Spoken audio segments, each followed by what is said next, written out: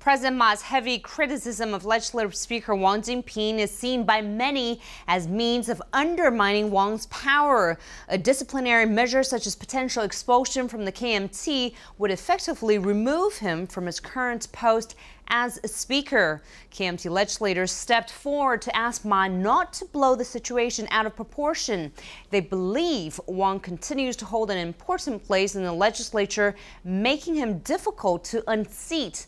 Many openly wonder if Ma would dare to dethrone this important speaker, or if it's simply yet another example of infighting within the party.